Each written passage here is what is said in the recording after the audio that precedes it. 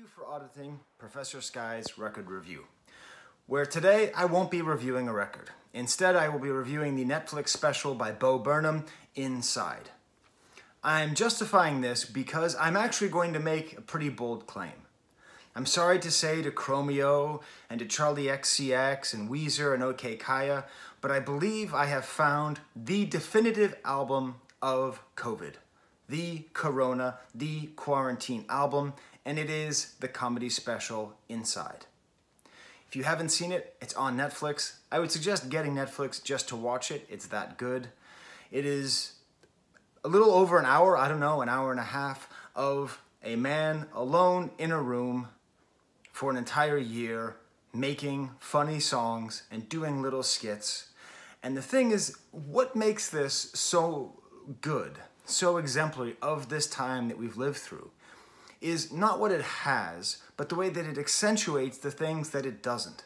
You see, a normal album, a normal musical album, can't really emphasize the lack of public. The relationship that there is on a studio album is just between the musicians and then the person listening at home. The thing that you feel in Inside is the not performance. It's not just that it's not a performance, it's that it is a performance of a not performance for a not public. The lack of the public is part of the show.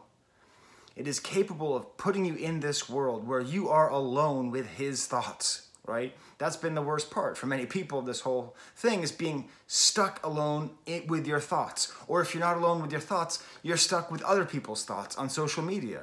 Or you're stuck with the terrible situation in the world coming into your brain through social media, through technology. The whole thing is about struggling with technology, by technology, for technology, on technology. The words struggle and technology, however you want to mix those together, this special is capable of expressing all of that. And of course, most of all, we have this sense of loneliness, depression, and isolation, which we have all been feeling. I'll put that away.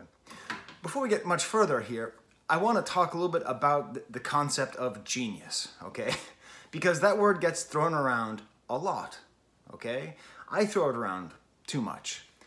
But let's try to understand what it is that makes Bo Burnham a genius. Now, I can say that he is a genius with some confidence. I can also say that doesn't make him the best comedian, okay? But let's just talk about it for a second. Part of what makes this whole thing so impressive, yes, it is written and shot and performed by him. But probably what makes it so good, what makes it so powerful, is that he edited the whole movie himself. So you have this feeling, and he shows a lot of behind-the-scenes footage of him alone in this single room for an entire year, not just recording all this music and singing it, but also him editing it. Another famous boy genius, Orson Welles, would talk about editing. I found this interesting interview with him in a Cahiers du Cinéma from 1958, where he talks about how he sees editing. Mind you, Orson Welles is one of the most famous auteurs who would write, direct, and star in his own movies, but here he talks about the importance of editing. I'm not going to do an Orson Welles impersonation, but for my style, for my vision of cinema, the editing is not one aspect, it is the aspect. Directing is an invention of people like you, meaning film critics. It is not an art, or at most an art for a minute a day. That minute is terribly crucial, but it happens only very rarely. The only moment where one can exercise any control over a film is in the editing. When you watch this movie, try to keep in mind what he's showing you. He's showing you these songs and this creativity and all this work, but then he's also putting it all together. Now, I don't know if you've noticed this. If you're a fan of this channel, you know something about me and editing. I don't do it. Maybe 1 in every 50 of my videos do I edit. I made a decision when I started the channel, I'm just going to go, I'm going to record. If I make a mistake, I'll either start over or I will just leave it in. Editing makes you crazy. COVID makes you crazy. Having pre-existing psychological problems, including panic attacks, makes you crazy. This album, screw it, I'm just going to call it an album. This album of a comedy special is dedicated to that feeling of going crazy through editing, through pre-existing mental conditions, and through quarantine. Which, by the way, the words quarantine, corona, coronavirus, Trump, Black Lives Matter, none of them are mentioned ever throughout the entire special. It's capable of being completely of this moment, while very carefully avoiding any of those specific markers. Now, when I talk about why he is a genius and why this special shows that, one of the things that I realized is that he has sort of three kinds of funny, okay? So when I watch his stuff, there's the first kind of funny, where I just kind of laugh. And I just kind of feel like, okay, I get it, you know. Henry Bergson, the great French theorist on laughter, talks about how laughter is primarily the work of intellect, right? That emotion is the enemy of laughter, because if you empathize with the person you're laughing at, you no longer laugh. He talks about how it really is an exercise of pure intelligence. And so every time you laugh, no matter at what, you are laughing from a position of intelligence. So that first laugh is like, okay, this is kind of funny. Then Bo Burnham gets me on that second laugh, where I identify myself as being very intelligent and educated and very smart. Okay, I don't mean to be arrogant, but I do think of myself as very smart. And that's that little bit where I go, Bo, we're in the same little club together. We're the smart person club. You understood something. And listen, you know, I probably couldn't say it as well as you could. I probably could if I tried, but maybe not as well, not as successfully. And, you know, you're younger and handsomer and all that stuff. But still, we're on the same level, Bo, okay? We're in the same place. We know how to do this, okay? That kind of like arrogant nature of comedy, where comedy, as actually Bergson mentions again, does create a sort of in-group and an out-group. That's what laughter does. And he has a higher level of comedy in which you can feel like you're part of that in-group. You get that next level of joke. But what is it that makes Bo Burnham one step funnier than that? Is he says something I hadn't thought of. Something I never could have come up with. An observation that when he makes it, makes me say, bam, crystal clear, absolutely, I'm totally with you. But I never would have thought of it. And when I see something like that, I just say one word, 4 letters, damn. I just say, damn. I laugh, but I say, damn, how did he do it so well? How did he say it so well? And all this is kind of tied into the fact that comedy can do something that a lot of other art forms can't do, because it is so clearly based on intellect. It's based on intelligence. But the thing about genius, when I think about artists I consider to be genius, it's the ability to deliver something intellectually stimulating and emotionally resonant at the same time. That's what gets me to say, damn, you know? Musically, probably the best example is Mozart.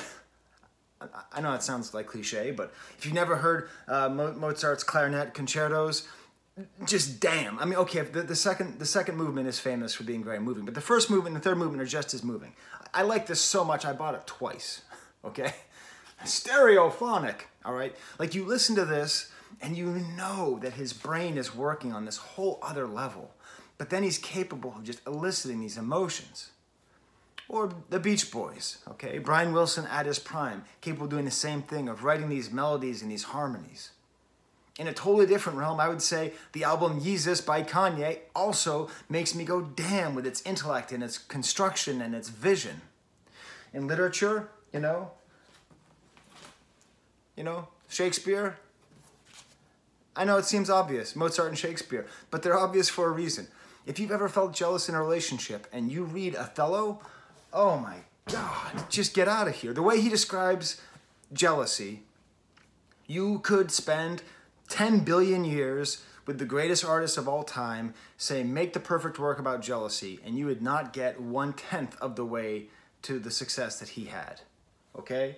Or whatever. Proust, another feeling that I get. Literary criticism, that's how I feel reading SZ by Roland Barthes when I'm, did I pronounce the S on there? I'm a French professor, Roland Barthes. Barthes.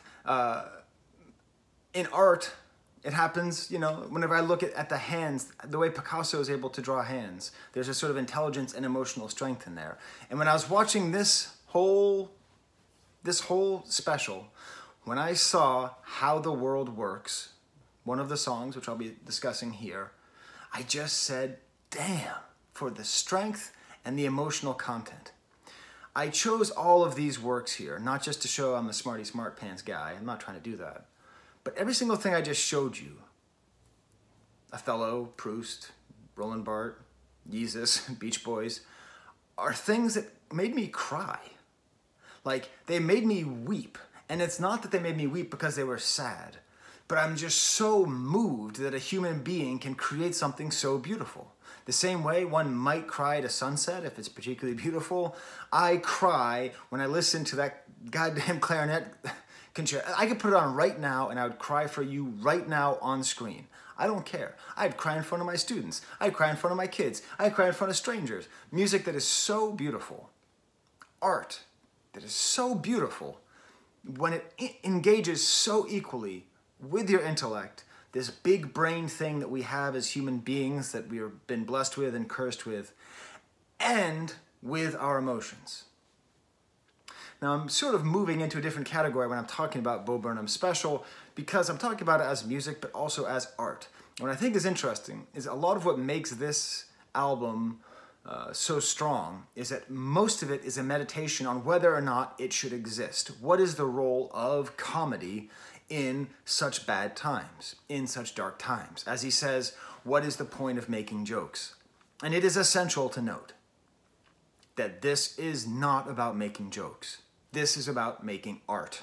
This is about making a movie, writing a book, making music, whatever it is, these are the questions.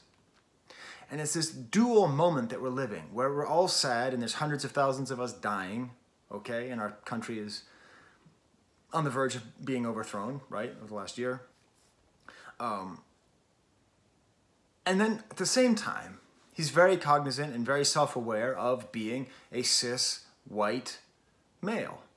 An affluent, cis, white male, okay? Like yourself, like your dear host here, okay? Not affluent like he is, but there you go.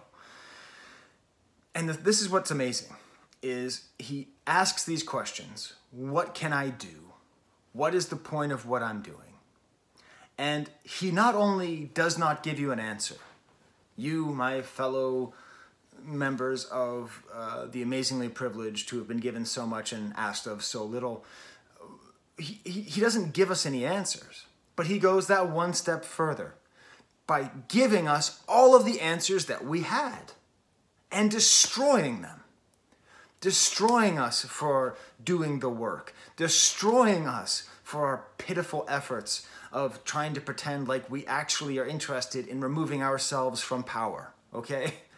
The precision and the clarity with which he attacks us, and by us I mean affluent, white, cis, straight males, is insane. It is. It is very powerful. No answers, but he takes every answer and destroys it. I am going to be referencing Brian Wilson probably a fair amount here. A lot of this whole thing, the thing that makes me feel closest to this is listening to Brian Wilson's like sessions, like hearing him in the studio, because you had this feeling of somebody who has just so much in their head and they're trying to get it out, and you can actually get a little peek behind the curtain and see what it looks like. So I'm going to break down the whole album, the whole special, and I'm going to go song by song and skit by skit. Spoilers, if you haven't seen it, don't watch this, okay? You've watched it this far. This is all I want you to watch, okay? Just go watch it. So the first skit is with him entering this clean room from the outside, okay? Makes kind of a sad face, and then he starts playing music. And when I first started watching this, I remembered the fact that I hate musicals. I hate musicals, I hate people singing, I hate the piano, and the way that he sings, in theory, is something I should hate. But I just don't, because it's good enough. I actually think I don't hate musicals. That'll be for another time. But what this actually reminded me most of is when I was a kid, my parents loved this comedian named Mark Russell, who would play songs on the piano that would be about current events, you know, like about the deficit or about Nicaragua, okay? And it was always this funny time because like I felt really like privileged that I got to stay up late and watch this comedian with my parents, but I just didn't understand anything. So maybe my initial dislike of Bo Burnham, I haven't liked him till recently, came from the fact that just someone smart playing piano reminded me of not understanding things as a kid. But he starts off the whole album with a song called Getting Up, I'll call it Getting Up, Sitting Down. Talking about the difficulty of making it through your day, like getting up and sitting down, kind of an 80s synthesizer, new wave thing. It actually reminds me a lot of the music of Patricia Taxon, who I've reviewed a lot on here, and also very clearly Weird Al. Weird Al Yankovic is such a clear influence on everything here. He talks to him about himself, as saying Robert's been a little depressed. It's fun hearing him use his real name. And then he says, look, I made you some content. And when he says this, everything goes crazy and a disco ball starts going and he was in darkness and now there's light everywhere. And I love this emphasis of the word content. Content is a crucial thing.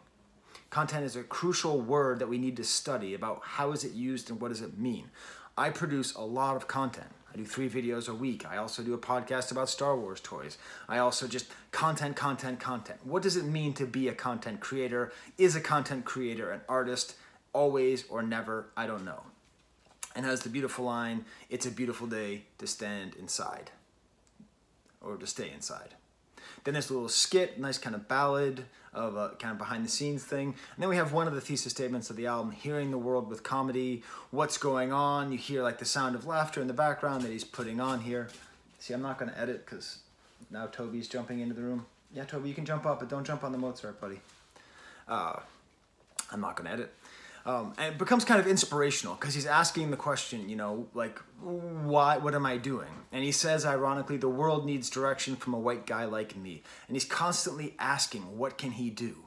And maybe he should just shut up. Maybe he should just stop, because if he's like us, if he's one of the people who have been given so much and asked so little, like, what should he do? And he doesn't stop. He just keeps going because he gets bored. And with one of the funniest lines of the entire thing, making a little difference metaphorically. And then he does a thing with all of his songs, I've noticed this going back to his previous specials, where he has the whole song and it's a catchy song and it's stuck in your head. And then, one step deeper, paf, with another melody, another bit to end, and then that's the bit that gets stuck in your head because he repeats it 3 or 4 times at the end. If you wake up, surrounded in smoke, don't panic, call me and I'll tell you a joke. And he goes through different iterations of this, and that is the role of all artists, right? I mean, you know, I am a doctor of philosophy, right? I'm a real French professor, and sometimes, you know, someone will have a physical problem. I'll be like, don't worry, I'm a doctor. I can tell you exactly what pages of Roland Barthes you should read. A little monologue after that in front of a mirror. Talks about distracting him from wanting to kill himself. Suicide is a major theme of this. I don't like the parts that are about suicide because I'm afraid that they're true.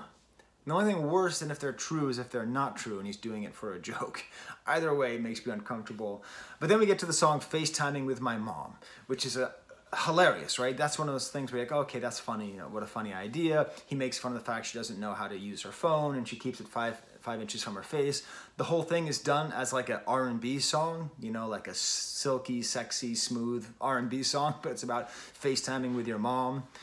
I'm a FaceTime with my mom tonight. Very well done. Very funny details in the conversation, but really, fundamentally what this is about just children and their adult children and their parents having an empty relationship. They don't talk about anything important. He sees that her hair is wet and says, did you take a shower? And she says, how did you know? Right? Just a very kind of basic, stupid, banal conversation. The dad comes on, says, hi, how you doing? Doing good. That's the deepest conversation we've ever had.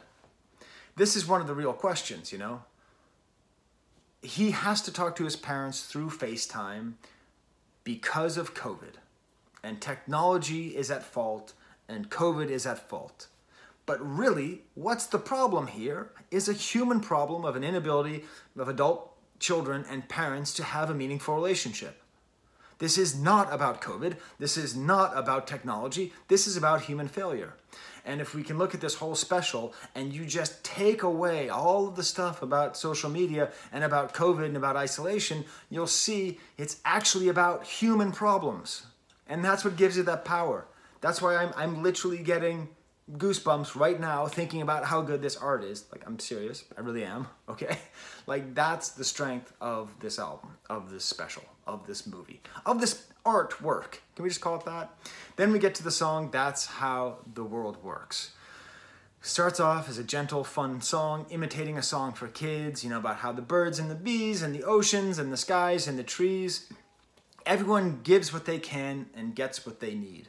This nice vision of the way the world works. And then he has the character of Socko, a sock puppet who speaks to him. And this is where the whole thing just gets amazing.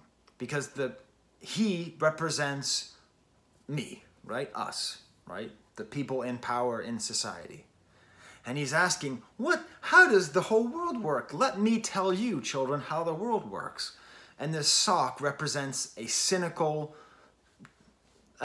truth teller who speaks truth to power. And literally, he is speaking the truth to the person in power, to the person who controls everything, who is pretending to wonder how the world works. That's what's important.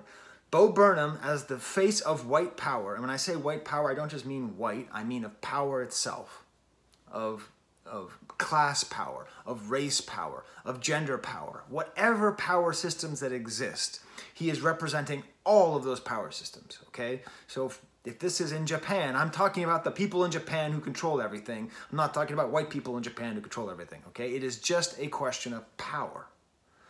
He is asking, how does the world work?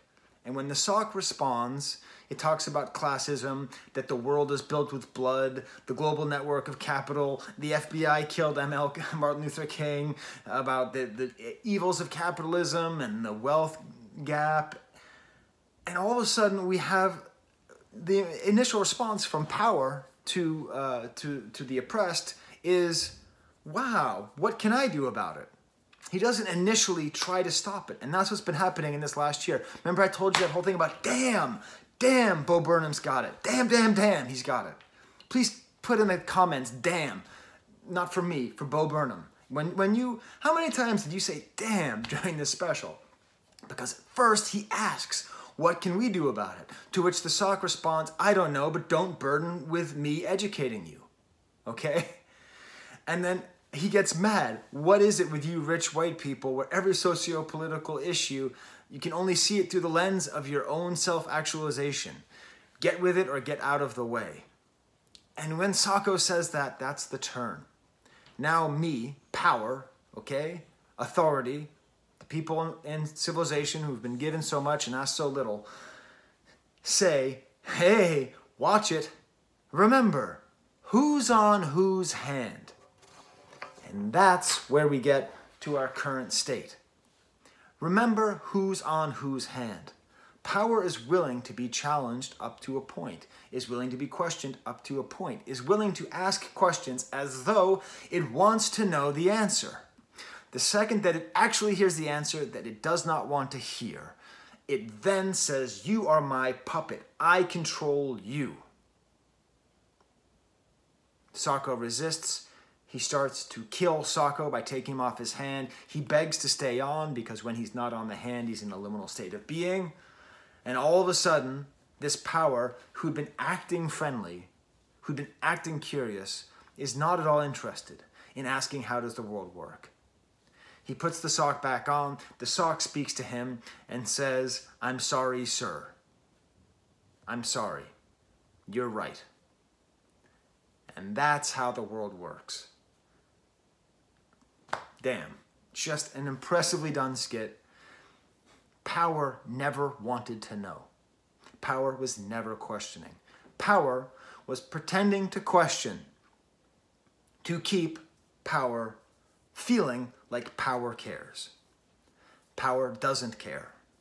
Power never cares. Power can't care.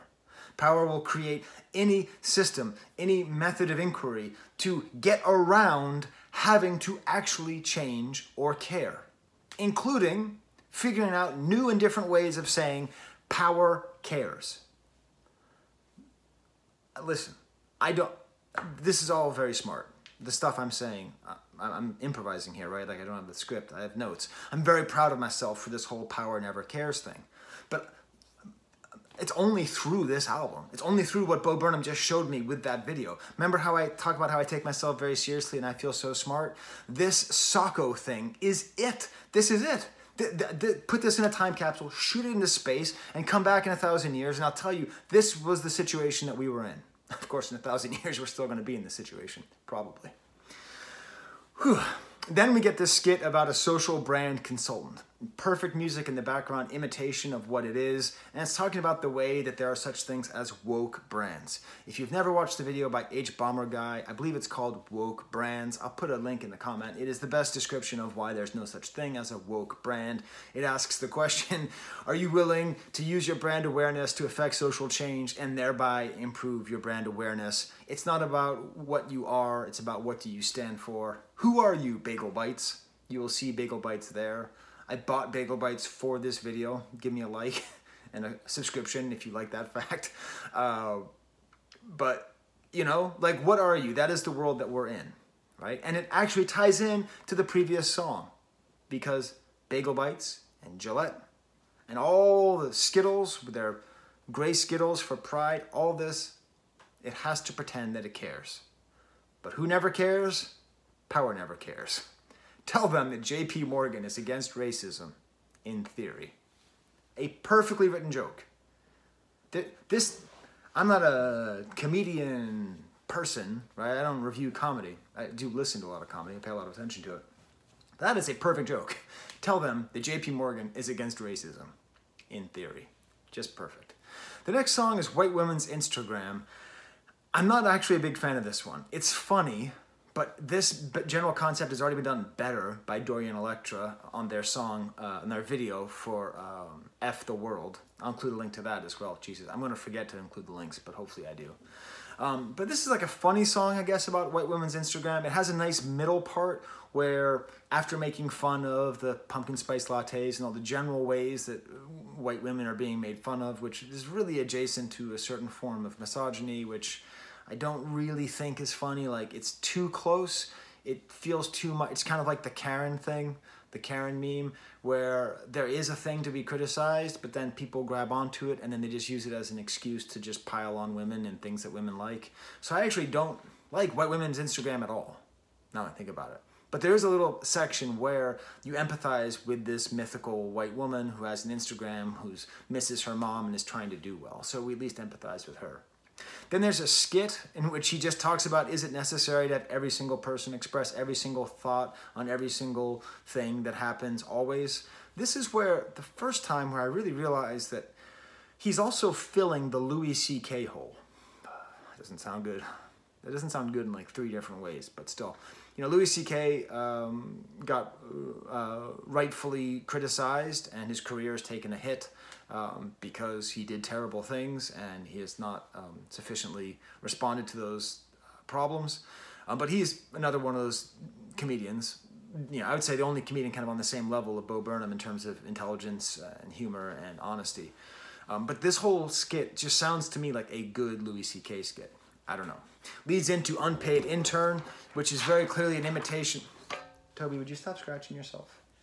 An imitation of kind of Hit the Road Jack or, you know, Working in a Coal Mine, those kinds of songs. And then he does a reaction video to the song and then a reaction to the reacting. And it's a funny gag. It's very funny. It gets deeper and deeper. What I like about it is that each time he reacts to a reaction, he gets deeper into his own self. So first he says the song is funny, and then he goes, oh, me reacting to the song is funny, and then, oh, me showing you reacting to the reaction is me trying to think I'm so smart, but actually I'm not. And then after that saying, well, actually me being so self-deprecating, if I criticize myself, then no one else will criticize me for being a douchebag. Like all the things that go on in your head when you're a performer, when you're a content maker, when you think about how to present yourself, when you think about how to do things to either seem likable or to know or to express that you're not likable, all those things. And then he goes, am I balding? And then he turns it off, which is part of the problem of making damn content, is you're worried about balding all the time. And if I don't do my hair right, like today, I did my hair in such a way where you see all that up there. I don't like that. I usually try to have one guy go over that way or 2 guys over that way. But I didn't. And so literally today, there's an outtake before this video of me going, God damn, my hair looks bad. And I'm trying to fix it. Okay. The next song is called Jeffrey Bezos, which is like a Kraftwerky Devo song. It's just really funny. It's just saying the name Jeffrey Bezos, entrepreneur. It makes us question, who do we idolize? Who do we love? What does the name Jeffrey Bezos indicate? What does it mean?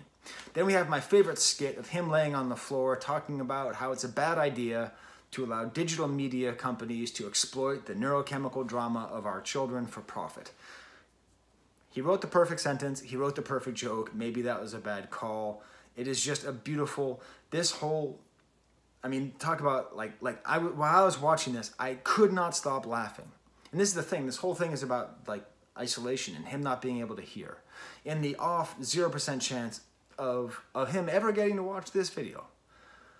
When I watched this whole skit of him lying on the floor talking about social media and the brain development of young people, I have never laughed that hard at a comedy special in my entire life. The only other time I think I've ever laughed that hard was probably at Nightman from It's Always Sunny in Philadelphia. I guess I do like funny musicals.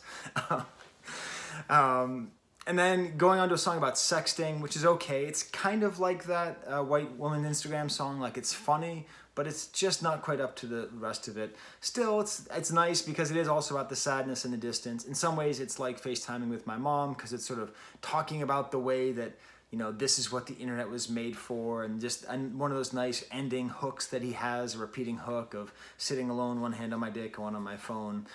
Then a skit where he talks about, you know, thank you for watching my content, and the entire time he's holding onto a knife, which makes you very anxious. That's why I started it. This actually reminds me of the video for Shele Yeye by Serge Gainsbourg back there, in which Gainsbourg sings, and then there's a guy in the back who's doing the twist with a knife. And the whole time, you're just very anxious and not feeling very good. And I think that's something that he's able to do with his live comedy specials, making you uncomfortable, and that's what he does here. Then we have the song Look Who's Inside Again, and this seems to be the emotional heart of the album for him. So he's starting to record this. Toby, stop licking your leg. Thank you. So he's like talking about trying to be funny. Okay, don't lick that, Toby, just all the licking, please stop. Okay. What I love is he starts this off filming, and you see him mess up. And he goes, I took a big effing breath. And he gets really mad and then he hits record again. There are a lot of outtakes to this show where I get really mad at the beginning that it's not working out. Like, if you watched me, you'd think I'm a very mean-spirited, angry, hateful person. Because I'm like, damn it, my hair looks bad. But really, it's just that you kind of get in a zone. I love that he included that in here. And the whole song, it's kind of like this ditty. And it just gets deeper and deeper and deeper. Where he's talking about... Stop, Toby. Do you notice how when I ask him to stop, he stops, so there's just complete silence on the video? He's talking about this alienation that he feels. And what makes it so awesome is he then talks about the fact that when he was a kid, he would sit alone in his room and try to avoid going outside. Look who's inside again, went outside to find a reason to hide again. We learn later that he has had panic attacks, and that's why he hasn't performed in the past couple years. And it just becomes this amazing realization that he's talking about quarantine and COVID as potentially being a trigger for childhood trauma. If you had to hide in your room as a child to avoid emotional distress, as many of us have, then being forced to be inside can actually engage with that feeling. And this is a song about that. This goofy little ditty where it's kind of funny and he's sitting on his floor and he's making it is able to do that.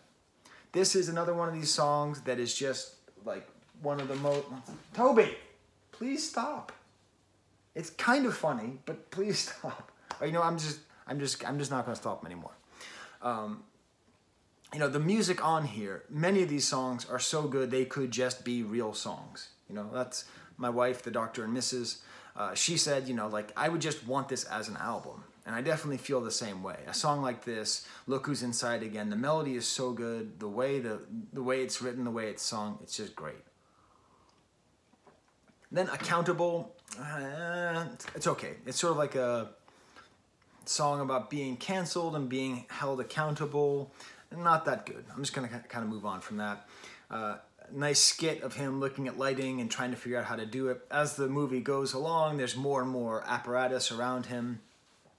This whole skit about him turning 30, which is kind of neat because I do remember when I realized I was no longer young. And I think for geniuses, getting older is tough. Because part of what makes it so special is that, you know, Mozart was, what, 22 when he wrote this? When he recorded it. He was 22 in 1974. You know, he's like 22, and so I do think there's a certain pain with that. I will remind you, though, Proust didn't start writing until he was in his 40s, so you always have time. But, you know, kind of a standard, you know, my granddad was 27, he fought in Vietnam. When I was 27, I built a birdhouse with my mom. I don't know. It's okay, but it's the ending of the song that has the most interest. My stupid friends are having stupid children. It then transforms this into being a song not just about, it used to be that you were the young boy genius and now you're 30 and now you're no longer young anymore. It's also now that now you're getting too old to be a young father, to be a young family person, and this kind of feeling of like other people moving on with their lives. And then he says he's going to kill himself at 40, which definitely don't do. The 40s have been the best years of my life. It's not even close.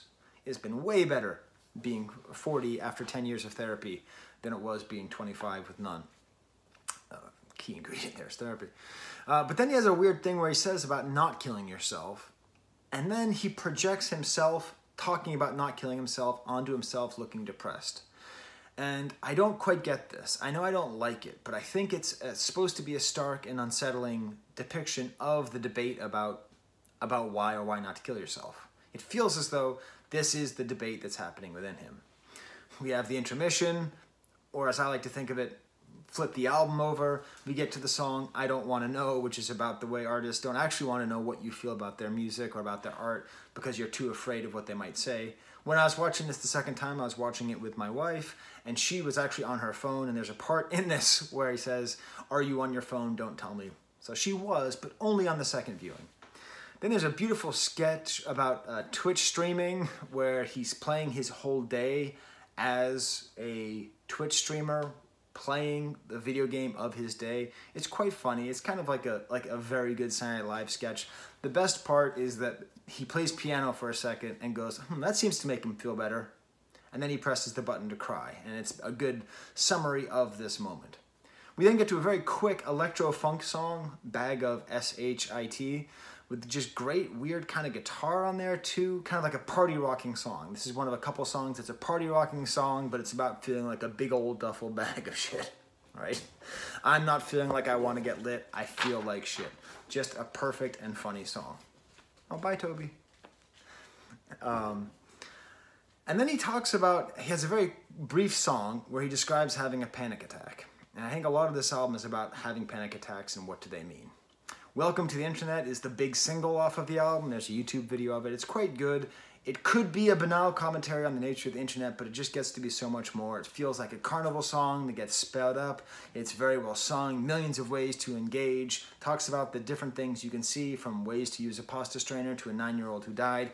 It keeps getting faster. It's able to cover in a couple short minutes the nature of incels, the nature of radicalized terrorists on the right, not so much radicalized terrorists on the left, like all this cool kind of catchy stuff until we get to his outro. Apathy is a tragedy and boredom is a crime. Can I interest you in a little bit of everything all of the time? And it's just the perfect explanation of what the internet is. A little bit of everything all the time. It's catchy and it's funny. Then he has a slowdown part where he talks about the way the internet used to be before 9/11.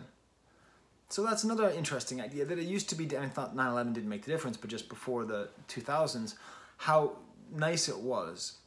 And then one more little section where mommy let you use her iPad when you were barely 2. It did all the things it was designed to do. Now look at you. A fascinating word is the word insidious, where you don't know things are hurting you and you let them into your life and then they hurt you. I'm actually writing an academic paper about the history of the word insidious.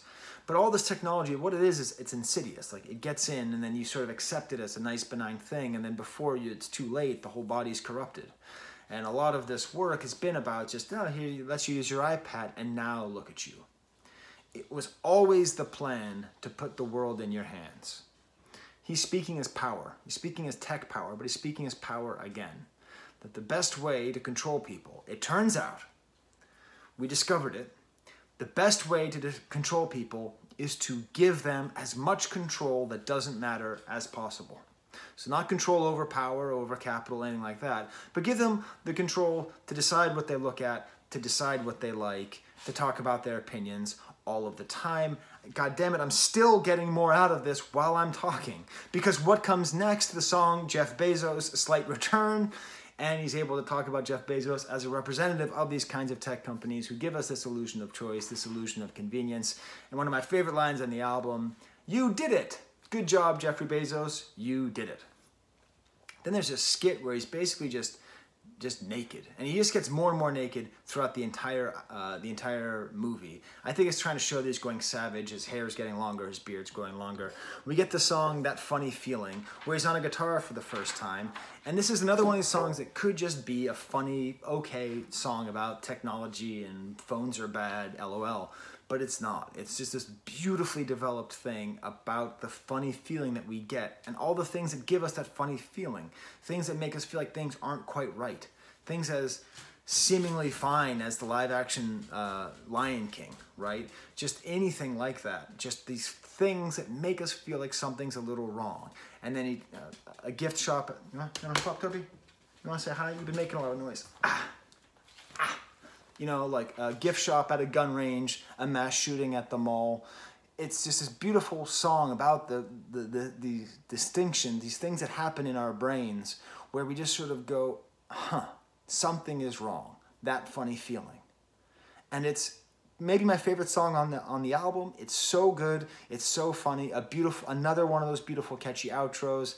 Hey, what can you say? So it was thundering recently, so Toby's been very needy. And his brother, the dog, named Bo, had a tail accident and he had to go back in for more surgery yesterday. So he now has like a little teeny tiny tail. So I think he feels bad for his brother.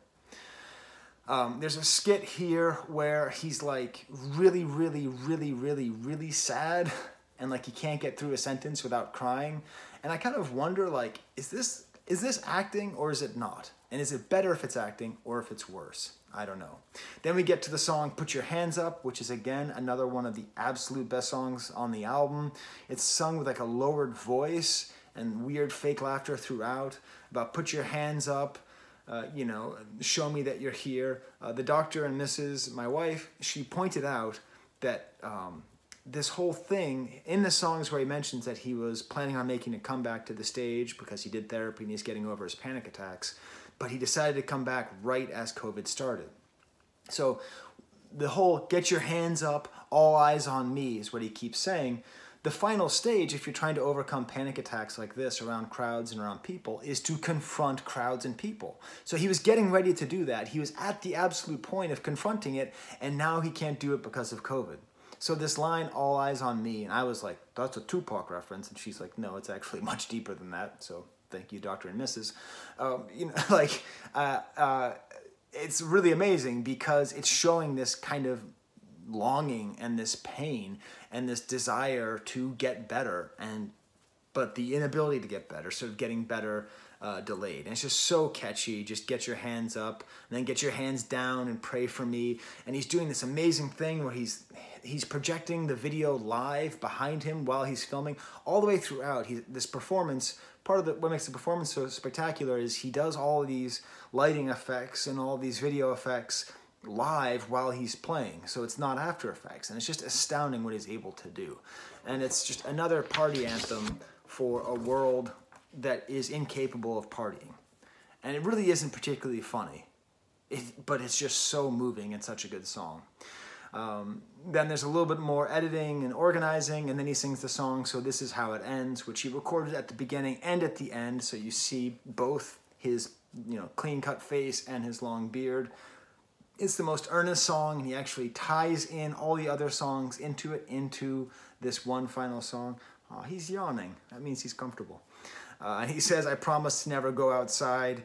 He talks about the role of the audience as well. Like, how about I sit on the couch and watch you next time? Which is pretty funny. And then some drums come in, and it builds really nicely, almost like a 90s indie pop song.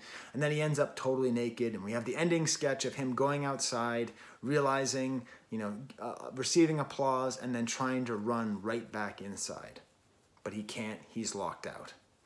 And this is, I think, a really great metaphor, too, of the fact that the end of COVID does not solve things for a lot of people. A lot of people actually are doing better in COVID because there's no expectations that they can go out. There's no expectations that they have to do other stuff, right?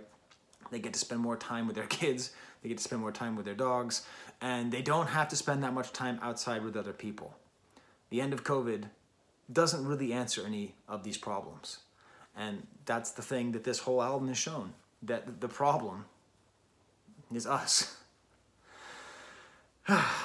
So, there's my review of the album, of the video, of the movie Inside. Yeah, I got a little upset at you, didn't I, Toby? Yeah. Maybe we'll go see your brother, see how he's doing? Okay. Well, then, for Bo and Toby and Roland Barthes and Mozart and all these other people, here's the camera. Up, Toby. You want to say goodbye?